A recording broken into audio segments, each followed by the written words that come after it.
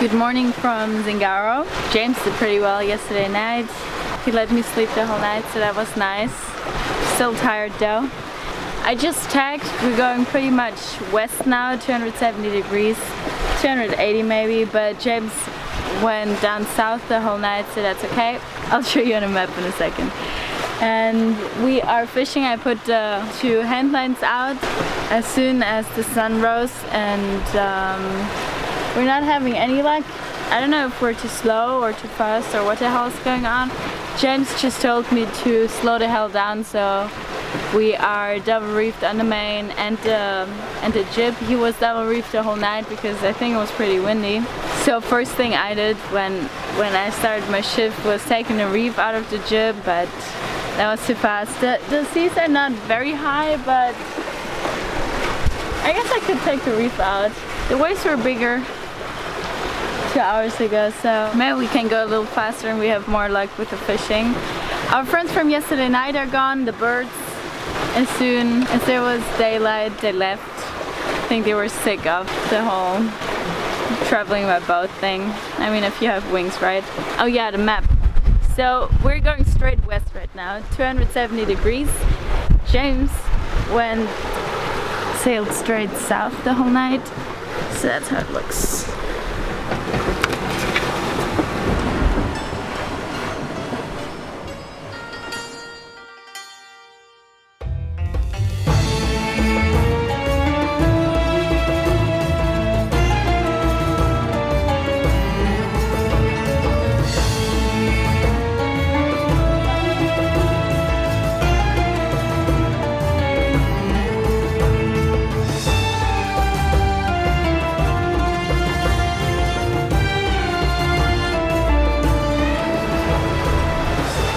James woke up.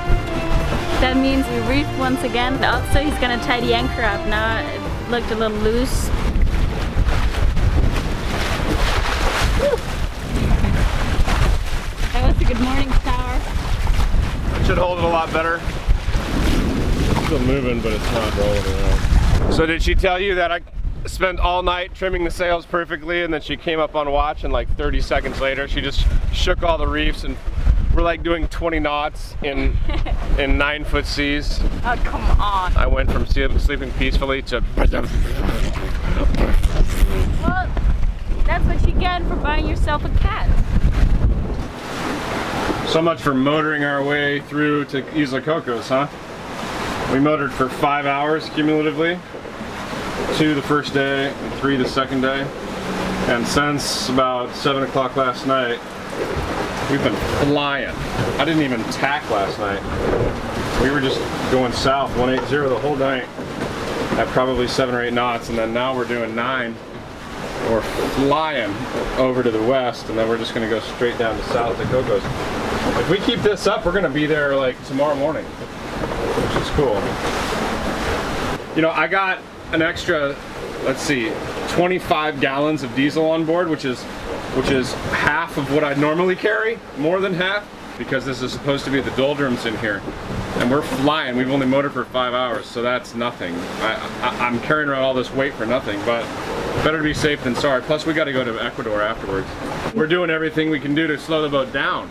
We're triple reefed on the jib and the main, and we're thinking about practicing with the parachute anchor because these waves are just, every once in a while, one will break on top of the boat or one will hit underneath the boat and just slam it. This cat has really high freeboard clearance, but every once in a while it gets hit also. Every cat does. But man, when it gets hit, it means the waves are getting pretty gnarly.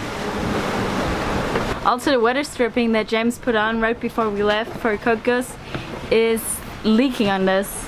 A wave came over and hit here, all the way here, and washed right down into here. Not nearly as bad as it did before when we came from Colombia to Jamaica, or before when we went from Mexico to the Caymans, but it's wet. And on a longer passage, having all this, I mean, it just goes from here into the kitchen until it goes in the other hole, because the cat is healing a little. And on a longer passage, everything is gonna be wet and it's all salty. You don't want that. It's really uncomfortable like that. so it's important that the weather stripping is good, but I think James just said it was just not tied down correctly. How's it going? Much better now. I was sitting on the knot, that was my problem. Oh yeah, that's way more compressed now. I think it'll keep the water out now. You can't even pull that thing up. Right over there, it's a storm. We managed to tack away from the storm. We reefed the jib further, so the only thing left that we could do is drop the main. And yeah, we're not pointing at all anyway, so maybe that's what we're gonna do next. Let's see what James is doing. We're making minus way good. What do you have to say about that? Yeah, at least we're not in a storm. I'm Mr. Groucho right now because I'm hungry. It's what, noon? I haven't eaten anything today. Have you had breakfast? No. Well, let's make some fucking breakfast, man. It's your turn.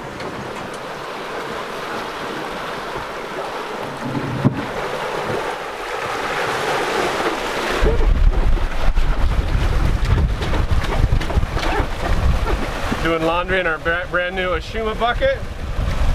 This is nice and Neil. This comes in handy. Look how nasty this water is, babe.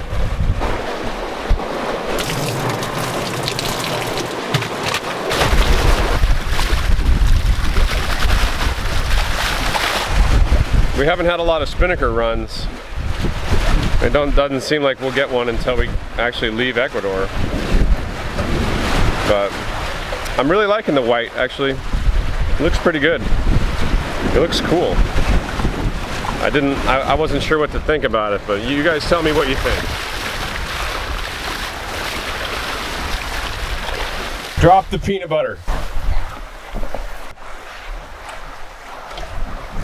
Don't judge me, monkey.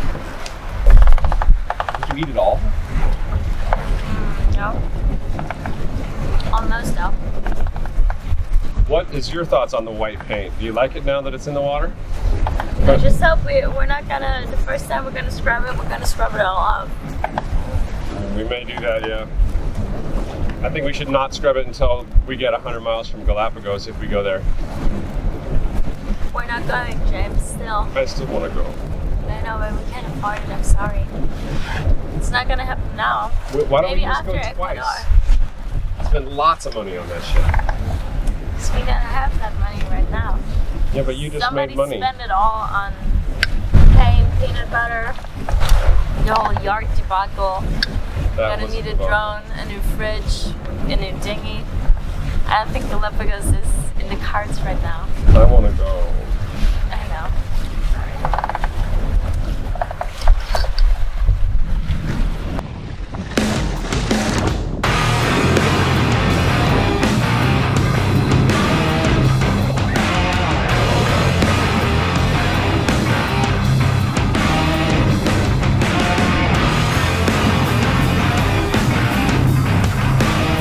Oh, this looks so cool. This looks super cool. They're all over. There's like 20 of them.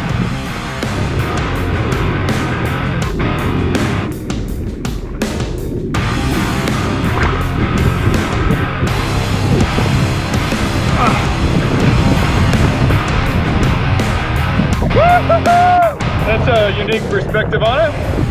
Dude, that was cool. I think I got some cool footage. We need to have a line going. Because man, those guys are so...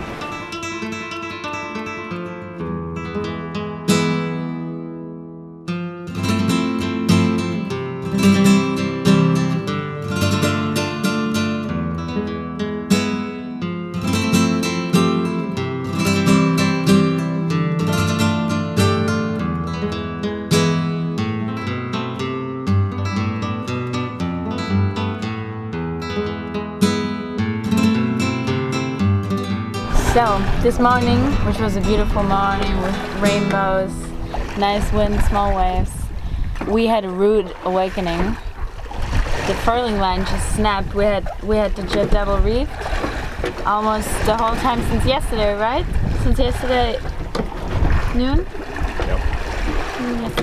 Exactly, so it snapped now, it wore through. I was rubbing, I was chafing on the furleh itself, and that's the third time that's happened to us, so we really need to find a better solution for that. And now James is going to try to splice the furling line, which he has never done before. We downloaded a YouTube video on how to. We'll try, because we need to reef the jib. It's huge. It's way too big for this boat anyways. And with this kind of wind that's super variable, that comes up 20 knots out of nowhere, we need that. Let's go!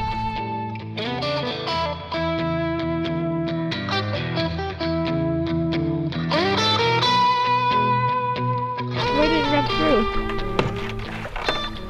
This is the core, and this is the outer sheath. Just lay them over top of each other and kind of like this, and just splice it. So, why did it rub through? And where? I thought I fixed this, but I guess I didn't. What happened was it was going to here, and it was on the top. If it's on the bottom, it doesn't rub through, but it's really, really tight, and it's on the top. It's going back and forth, and it just popped it through.